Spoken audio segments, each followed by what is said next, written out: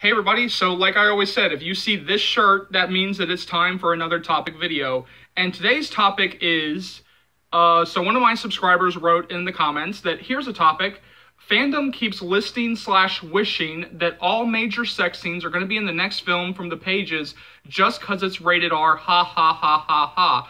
Bro, what's your opinion? Thanks. Okay, thanks for the question. And so let me go ahead and say this right up at the front. Just because it's rated R does not mean that all the sex scenes will be in the film, because we still want an R. And when it comes down to the MPAA, which is the film ratings here in the US, and that's where we will get the rating, here in the US, for them, sex is the kiss of death. They treat sex so much worse than they do violence. Let me use an example here. If you pretty much,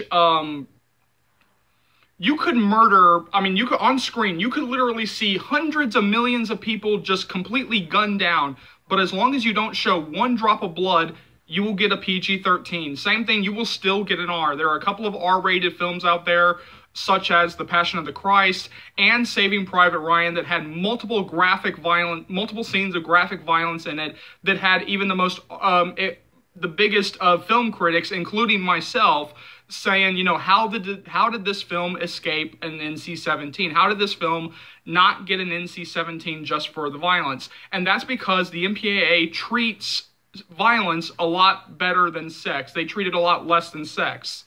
So already, when you have sexual content in a film, you're already kind of, tiptoeing toward an R, and in some cases, pole vaulting toward an R, depending on the graphicness of what you're showing. And just to use another example here, if you remember, and because again, this is the same series that people seem to compare the After series to, which is the 50 Shades. Again, those films were rated R, but they still did not include all the sex scenes in the film. Now, here's where I'm coming down on the rating. I am very excited for an R rating. Let's go ahead and get that out of the way real quick. Because when you read the books, they are either NC-17 or X, depending on who you are. But yeah, no, they deserve a hard R rating. They deserve an R rating. It actually is an R rating. But, and I've said this in other, and I've actually said this in other videos, and I'll say it again here, since I'm actually, talking about the rating here. I will believe it that we're actually getting an R when I actually open up the daily MPAA ratings and see After We Collided rated R for ... That's when I'll believe it, because again, if you look at the first one, it's clear that they were going for an R. It's clear that, different countries got about 50 million different versions of this film.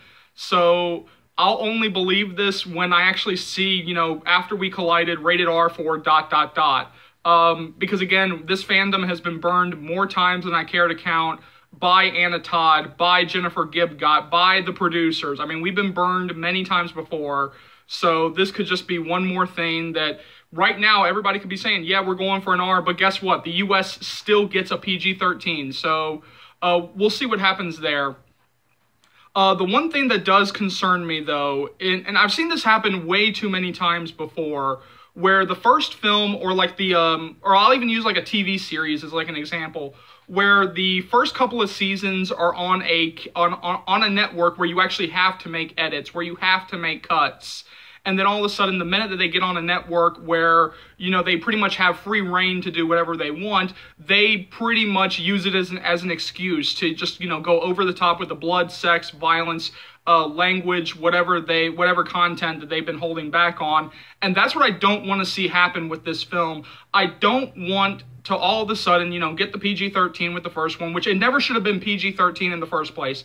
Let's go ahead and, let me go ahead and say that here. This first film never should have been PG-13.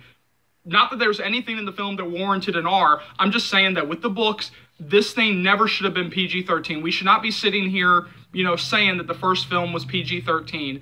Because one of the worst things that I hated about the film, and this is what I'm going to say about the sequel, and this is why I'm going to say that, okay, if we get into another situation where everybody else seems to be getting a rougher cut of the film, but the US gets a PG-13, that's where I'm going to tap out and say I am not going to go see the film. Because one of the worst things that I hated about the first film is that so many scenes in the film felt like the TV version. Like somehow I had been tricked into watching the TV version. And let me explain that real quick. So take the scene outside the dorm room after they meet Steph and Tristan for the first time. And Tessa and her mom are talking, and Tessa's mom, played by Selma Blair, wonderfully by Selma Blair. It really does hurt my heart that there's a very good chance that she's not going to come back for the sequels because of her health. That my heart, again, goes out to her and her family during this tough time. But yeah, there's this one line of dialogue where it almost, like, it didn't really click at that moment, but it started to click. Like, I started to just feel something in the back of my head, just started to feel something deep down inside, where Tessa's mom says, "That room reeked of," and the line cuts. Now, when I saw the unrated cut in the Canadian unrated cut, they actually finished the line. It says, "That room reeked of weed." But in the cut that we got in theaters, or the cut that we got here in the US, it actually says, you know, "That room reeked of," and the line cuts. And so that, to me, is a TV version. That I refuse to believe that even in a PG-13, you cannot say the word weed. I mean, that's why I kind of want to sit down with Anna Todd. I want to sit down with Jennifer Gibgot, and I will even put this to you, my subscribers. Hey, can you reach out to Anna Todd and say, hey, you know, this person wants to talk to you. Hey, this person really wants to, we can do this through direct message on Twitter, and I'll even agree to make this completely off the record. But I do have questions that I want answered, because again, it feels like here in the US that we were completely tricked into seeing a TV version of the film, that somehow somebody accidentally sent out like a TV version of what would ultimately be the TV version that will air on TV, say like E! Network or Freeform, or, you know, it's a network like that. But anyway, back to what I was saying about the rating here. What I don't want to see happen, where I have seen this happen, you know, more than a few times, is when you feel the chains come off, when you feel that the creators or the producers or the scriptwriters were now given free reign to do whatever you want with the content.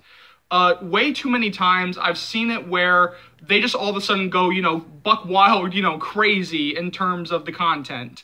And what I don't want to see happen is where, like, let's just say, because I think that it's been said, I think Anna Todd said that we're going to open up with Hardin's Nightmares. I made another video saying that the Hardin's Nightmares will be included, so I feel like this is not some big reveal unless you're seeing this video for the first time, where I think it was also said in that same video that, like, they will open up with Hardin's Nightmares. Now, what I don't want to see, or what I'm fine with, but I don't want it to come off as, like, when he immediately, like jerks up and, you know, starts, you know, sweating and breathing heavily and going, fuck, fuck, fuck, fuck, fuck, fuck, fuck, fuck, fuck, fuck, fuck, fuck, fuck, fuck, fuck, fuck, fuck, fuck, fuck. Like, I don't want him to say, like, 50 million fucks, as if he then, you know, will turn to the camera and say, "Hi, I'm Hero Finds Tiffin. In case you didn't realize, we now got an R, so fuck it. Yeah, so fuck yeah." That's basically what I don't want to see happen. Where all of a sudden, where it just feels like they're just throwing in, you know, either more fucks or, you know, more graphic sex, just for the sake of it. I want it all to serve the story. I don't want it to feel gratuitous. I don't want it to feel, because again, when you read the books, every time they do a sex scene, yes, it feels rated R. It feels NC-17, but they're not doing, not on every single page is this thing rated R. It never feels like on every single page, like, oh, you're reading a rated R thing, because, like, there are, you know, pages upon pages where, you know, where you don't read any R-rated content. But that's what I don't want the second film or the third film or the fourth film, however many films we get, that's what I don't want this to turn into. But yeah, to go back to what the original question is that, yes, just because it's rated R does not mean that we're going to get, like, all the major sex scenes. It does not mean that we're going to get all the sex scenes in the world. Because, again, we want to avoid an NC-17. Because an NC-17 is very much the kiss of death. So for a lot of you, because, like, I know a lot of you are underage, a lot of you, you know, cannot get into these films. Well, let me tell you something. If you did get in, like, with an older sibling or a parent, like, if you'll just say, oh, I'll go with, like, my older sibling, my parent, well, guess what? If this thing gets an NC-17, you won't see it, period. At all. You will not see it until somebody leaks it out online. because that's what NC-17 means. No child 17 or under, period, at all. So that's what we want to avoid with this. We want them to go for the R. We want them to go as far as they can with the R. I actually want to see an R. I don't want this to be another situation like the first film where everybody else seems to get like a rougher cut of the film, but the US gets a PG-13 cut, which is why I've always said, hey, you want to make this thing rated R? You want to say that it's rated R? Great, fantastic. But again, you said the same thing with the first one. You know, it's very clear that everybody else seems to have gotten a rougher cut of the film, but the US got stuck with a PG-13 cut. And I'll tell you right now, if that happens again, I'm telling you right now, I will not be seeing the film. I am not doing this again. I am not sitting through another TV version at all. I am not sitting through another TV version of this series. That's the part where I go like, I'm done.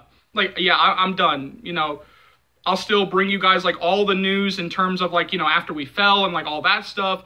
But for me personally, I would be done watching the films unless it came like late night on TV or something.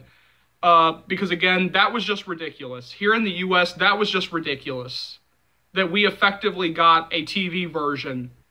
But yeah, it made no sense to me. And again, I'll continue to say it. Oh, by the way, you want to get even more angry?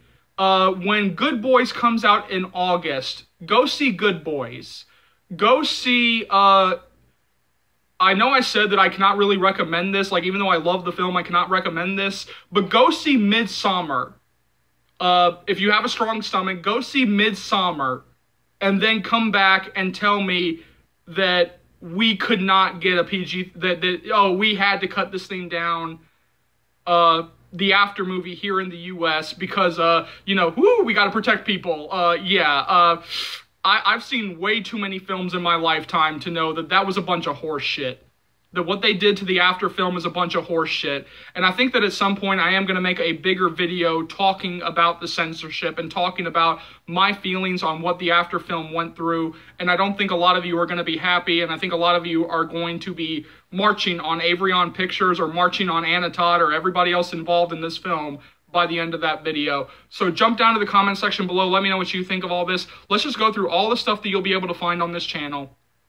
So every day I am doing the daily uploads of the After series read-throughs. I'll be going through the entire franchise, so keep looking forward to that. They will be daily uploads barring any types of personal illnesses or issues. The first 2 books are already up on the channel to their completion. I am working through After We Fell now. I will do After Ever Happy, and I will do the book before, so it will be the entire franchise, so keep looking forward to that. Now that we have the official green light on the After We Collided movie, I'll be bringing you guys constant updates on that, so keep looking forward to that. You guys will be so updated that you will be going like, Charles, buddy, pal, mate, buddy, we're updated, you know, yeah, we're updated, you know, thank you, but we're updated. Every other day, I will be posting different topics that come up in the After fandom, so if there are any topics out there that you guys would like to see me talk about, you can either leave it down in the comments, or you can find me on either Twitter or my email. All the relevant information is on the About section of the channel. And again, I want to say thank you from the bottom of my heart for all your love and support. I feel very loved and supported by this fandom. As always, remember, if there is an Afternator out there that you guys know who has no idea about this channel, go ahead and share the channel with them. Let's continue to grow the channel. You know, go ahead and share the channel around. And remember, as always, I'll see you later, Afternators. Love you guys.